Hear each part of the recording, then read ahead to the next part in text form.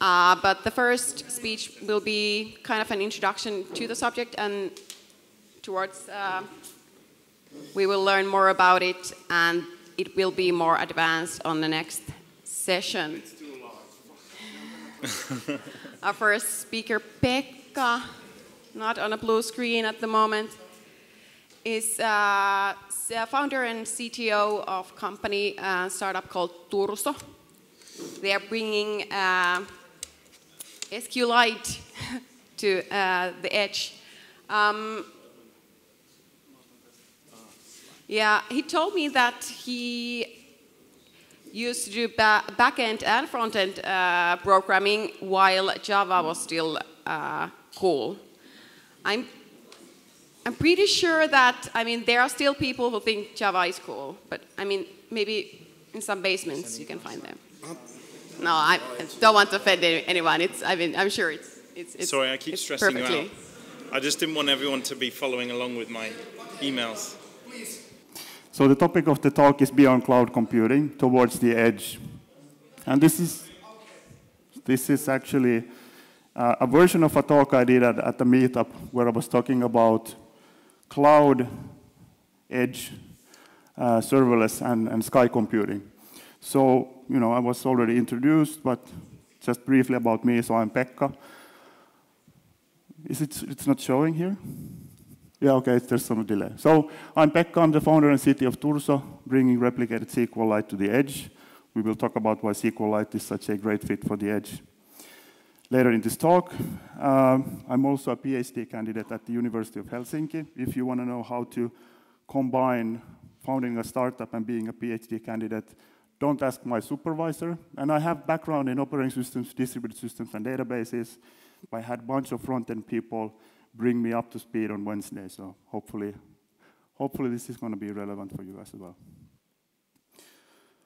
So there's a small delay now that I switch slides for some reason. Okay, So the outline of the talk is why edge. So I'm trying to give you some context and motivation why you should care. Then I've split edge computing into two parts. So edge compute and edge data, which hopefully becomes apparent as we go along the talk. And then we will talk about some challenges with the edge. And actually, before I start, maybe a raise of hands. How many of you here have used edge computing platform? Okay, quite a few. How many of you have used serverless platforms? Okay, much more. So there is this overlap between edge and serverless. They're not the same thing, although some people want you to believe that. But yeah, so off we go. So why edge? So let's start with the boring definition of edge computing. It's a paradigm to bring compute and data closer to user to reduce latency. And if you look into edge computing, there are other things as well, like philosophical, it's distributed, you know, users can own their own data. Actually, there is some overlap with sustainability, so the green computing stuff that we just heard about. But from industry perspective, usually we're just talking about latency advantages. But the obvious question is, why does latency matter, right? So there's a threshold in human perception in your brain. And I'm not even claiming to understand the actual details, but what we basically know is that there are these thresholds, right? So 100 milliseconds to a human feels immediate. And actually, if you look at the augmented reality stuff, it's even lower than that, you know, to have this illusion of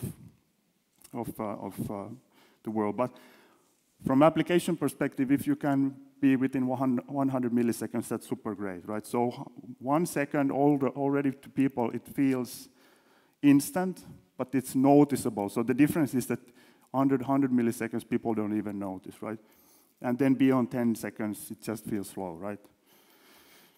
And there are studies by Amazon and Google, and actually digged into all of this, and it's a little bit shady because there's no actual scientific body of work around this. But what companies basically have learned, e-commerce in particular, is that the higher your latency is, you're going to lose people they're not gonna, at the checkout, they're not gonna wait. You will see a drop in revenue and user engagement. So the bottom line is that as application developer, you are working with a latency budget. So hopefully this makes sense. So how can I reduce latency? And now we're talking about edge. So latency, of course, exists in all parts of your application and the systems that you run on. But this is edge computing about co-location. So we're mostly able to tackle network latency. So network latency components, so there's two parts at the high level. So there's the geographic latency, which is the latency from physical distance between nodes. We'll get more into this. There's also another part called last mile latency, and that's, for example, the latency if I'm using my cell phone, the latency from the cell tower, the home Wi-Fi, and so forth. We will be focusing here on the geographic latency because actually the last mile latency is super hard to control. Like if I'm a company delivering an application, I really can't come to your house to fix your Wi-Fi. Maybe. So how do we I didn't touch it. How do we reduce geographic latency? Yeah, I'm just gonna. Which one? I'm not gonna touch it. Next time it breaks. It's magic. So I can keep talking.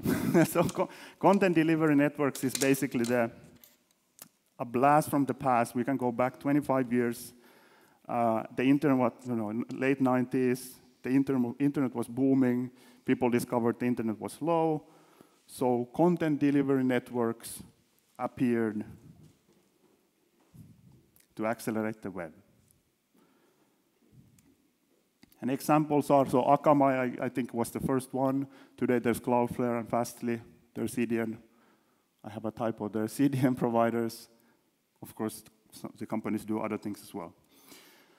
But basically what CDNs are, they're geographically distributed set of servers that cache content close to users for scalability and low latency. So examples of things that CDNs can accelerate are, the static assets of your web application.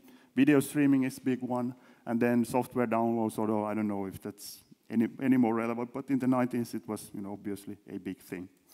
So just a quickly look at the architecture of a CDN.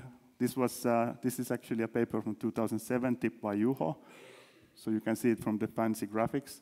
But basically, the basic architecture of a CDN is that you have something called the origin server, which is on my right in the US. And that is the primary source of information or content. And then you have these replicated web servers across the world, basically eliminating the geographical latency. And just to briefly look at the different, again, this slide is from 2007, which you can see from the MP3s, for example, and the smart home and PDS. But basically, there's various different user agents that get different types of content and services from the CDN. But there are some challenges with CDN, so lack of dynamic content, right? This is just for caching. Weak consistency model. We'll actually get more into that later in the talk.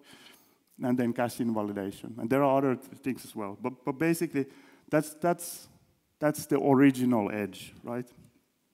And then cloud computing comes along if the slide updates, right? So cloud computing has become the mainstream paradigm over the last decade, right? So what you can do is you can provision virtual or physical machines in data centers across the world. So if you go back to the CDN times, usually you would just deploy the server in whatever location you could. You didn't really have access to the whole world because you would have to physically ship a server there. So this solves the programmability for dynamic content, but cloud latency can still be an issue for some use cases, maybe most use cases. So what does cloud latency actually look like? You're a little bit behind again. So this is a screenshot of Google Maps. We are here. You can see the nice park, which you maybe visited, and you can almost see the after-party place that we're going to tonight, right? So when you deploy to cloud, where do you, like, what does it mean? Well, usually you pick a good default availability zone or region, and that would be US East 1. So there's this joke about cloud computing being about deploying to US East 1, and edge meaning you deploy everywhere. And why is it not showing up? Yeah, so the distance between where we are at and where's US East 1 is 7,700 kilometers, and that translates to roughly 120 millisecond latency. And this is just the round-trip latency. This is what you build everything on top of this. And I was talking to a bunch of folks from US actually on Wednesday, and they were like, that can't be. And the reason is because still a lot of the stuff is US-centric, and the web is really fast in the US, but not for us, at least not always, right? But I was saying also that you can get data centers across the world, and now maybe you're thinking, Pekka, you're cheating, there's obviously a location in the EU, and there is. There's EU Central 1, for example. There's actually one in Stockholm, but it's not as big as EU Central 1. So this is also a typical location. That's 1,600 kilometers, 40 millisecond latency, roughly. And this is still workable, but there's not a lot of stuff you maybe can do if you think about the latency budget that you might be working with, which is anyway going to be in the hundreds of milliseconds, right? Because if you get to, if the load time gets to a second, then you probably are screwed already.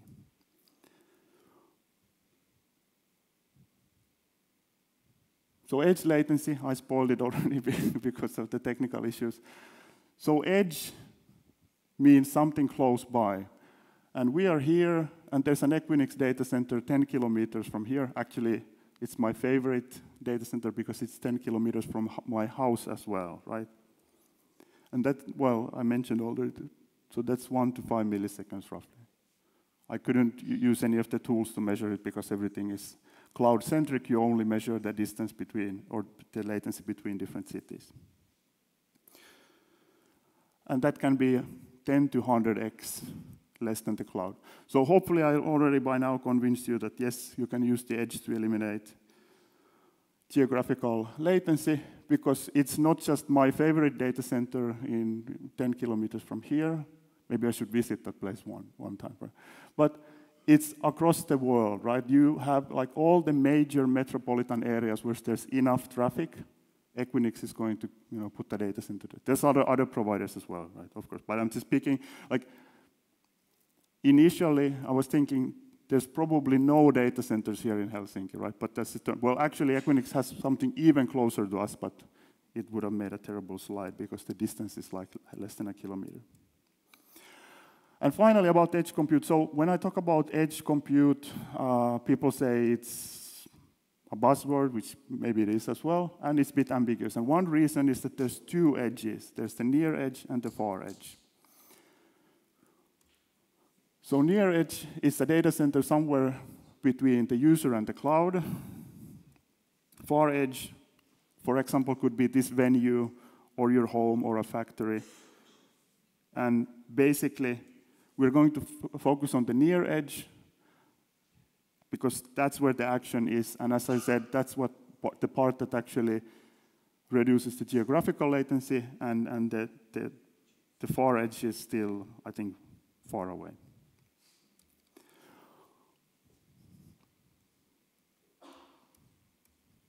So that was my motivation for the edge. So let's next look at edge compute, right? So how do you deploy to edge? You have an edge platform, right? So you deploy to an edge using an edge platform, which you can maybe think of as a programmable CDN. And there are two types of platforms, serverless and machine-based. And this is going to be super interesting because there are people who believe that the edge should be serverless, and then there are people who say that, no, we also need machines. But luckily for us,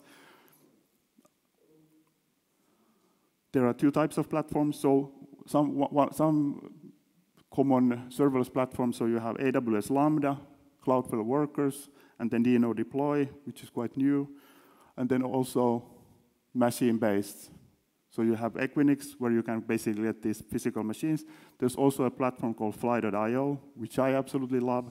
It's basically allows you to provision virtual machines across the world using a really slick REST API. So no Kubernetes involved here.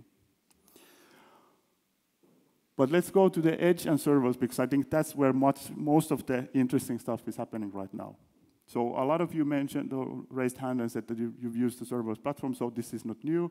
So it's a programming model where application is composed of stateless functions. And keep in mind that stateless part as we move towards the later part of this presentation. So an example would be a REST API server that receives an HTTP request and does some processing and sends an HTTP response back. The reason why people are looking into serverless for the edge is because it's a great fit because of the platform capabilities of extreme multi-tenancy and a little bit of isolation. So it is practical and cost-efficient solution for edge platforms.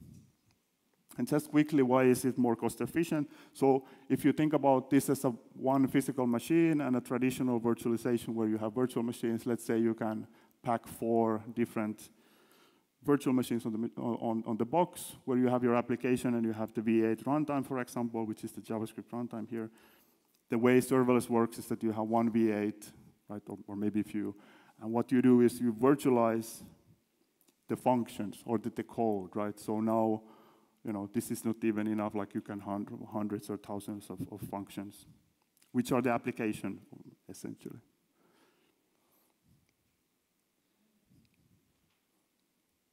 This is just, So how do I program serverless? So Cloudflare Workers is one really typical example. And I'm not going to spend a lot of time on this. Like, there will be actual practical talks on how to use serverless and edge.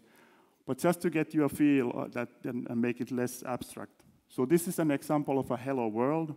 It receives an HTTP request, and we always send an HTTP response back with the same text, right?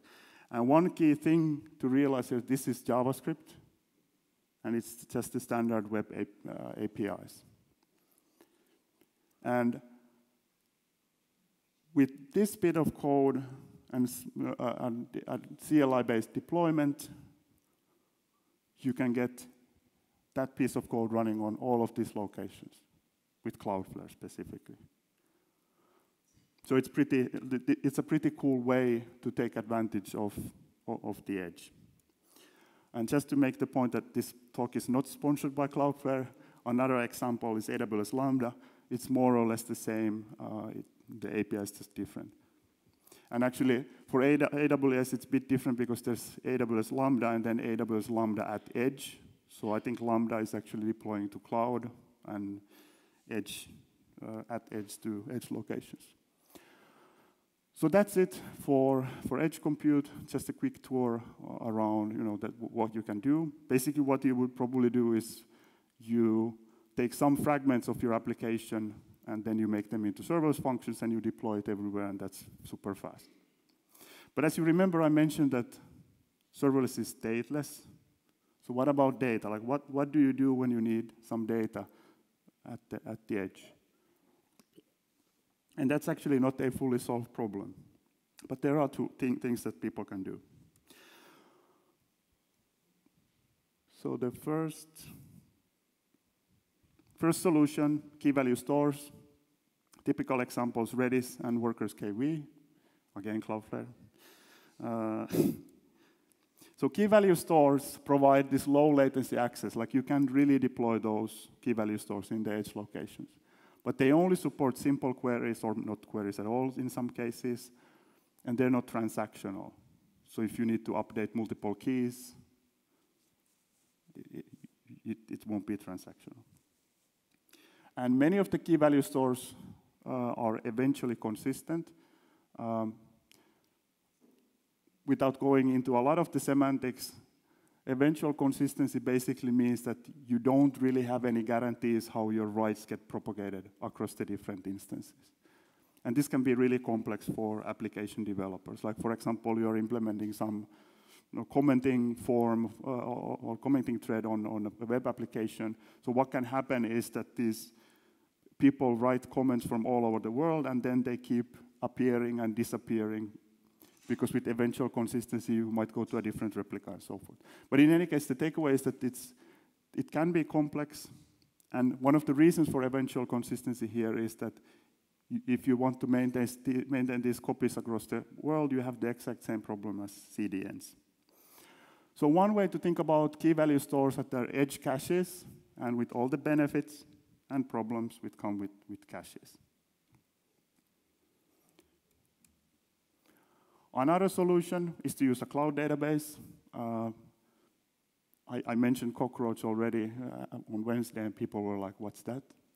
Cockroach and Yugabyte are like the original distributed SQL databases where you can actually realistically could have transactionality across different regions. Doesn't stretch across the globe, but nonetheless, new upstarts are Neon and PlanetScale. Well, PlanetScale is sharded MySQL, so not that new. And then MongoDB. But this is just examples of like these traditional cloud databases, right? And they support complex queries. They are transactional. They can be strongly consistent, so everybody sees the same view of the data. But latency can be a problem for edge compute. Because what you have is something called the fan-out problem. So let's take an example where you have a client, a serverless function, and then you have that cloud database, right? So the client sends, you do a lot of work to batch your requests, so you only send one HTTP request to avoid this back and forth. But what if the serverless function has to do multiple database queries? So if the queries are independent, you could parallelize them. But if there is some dependency between the queries, for example, you first search for something and then do something on that data, and then you can do the final query, then you have a fan-out problem. And what it looks like, for example, in the case where we have a client in Sydney, Australia, and now we had this fantastic capability to have the serverless function there, so we have the compute there. But now database is, for example, in Frankfurt. So the total latency is going to be 280 milliseconds, by the way, which is the geographical distance or latency between Frankfurt and Sydney, times the number of requests you have to make, which can be pretty bad. And this is actually one of the reasons why you probably don't use a cloud database. You use an edge cache, and then you populate that edge cache from the cloud database. But there's one possible solution, which I call smarter placement, because Cloudflare calls it smart placement. And basically, it's a cool technique where they're not going to locate the serverless function necessarily close to the user, but to a point where it makes most sense given the total architecture. So for example, if we now locate the serverless function in Frankfurt, Germany, which we can because we have access to all the different locations, now the main latency we pay is just one time, like from the client to the serverless function, but the serverless function can access the database really cheaply. But this is not ideal, and you could make the question, is this edge, right? So what I've been working on, and a bunch of others, again, including Cloudflare, is something called edge databases. And all of these are SQLite based. I mentioned SQLite is great. So what are they? So they are databases that support complex queries and are transactional, just like cloud databases. But consistency model is weaker because we still have the same issue as original CDNs, like how do you propagate writes across the different locations, which are many and which are far away. So it's not going to be strongly consistent because that's impractical. For example, what we do is we still provide you transactionality, but it's something called snapshot isolation. So you can read back in time, but any read that you do is going to be a consistent snapshot of time. And I believe Lightstream does that as well, and I suspect. So the first one is actually Cloudflare D1. They don't have a proper logo, so maybe you can ask. But so all the three are basically, there's something similar about them, and that is that the query engine, so the thing that you use to execute the query with SQL or MongoDB query language, that is co-located at the edge. And there is some kind of a built-in replication capability. But of course, you don't get things for free. Large data sets still require interoperability with the cloud. So of course, if you're thinking about data sets in, let's say, megabytes or tens of megabytes, this is super practical. A really typical use case is that you have user data, for example, and then you have just lots of these small databases. But larger data sets require some interoperability with the cloud. And there is no fan-out problem with edge databases. Because now you have the client, serverless function, and the database all co-located in Sydney, Australia, for example. So that's it for edge data. So let's just wrap things up by talking about some of the challenges around edge compute. So data protection. So as I mentioned, many of these, well, not many, all of the edge databases that I listed here have some kind of built-in replication capability. So as you start to replicate that data across the globe, now you need to start to pay attention. So GDPR in European Union is now like all the private data, for example, that there are some requirements. So consumers have some rights on the data, and then on the other hand, companies have some requirements. And that can become more complicated with an edge database, because with a cloud database, you essentially have your data logged into some or few data centers, and you can do all the compliance and so forth. So that is an interesting new challenge, or challenge that's with edge databases. Then the edge cloud interoperability. So there's this interesting difference. So the edge has a huge latency advantage, but then on the other hand, the cloud almost certainly is always going to have a capacity advantage.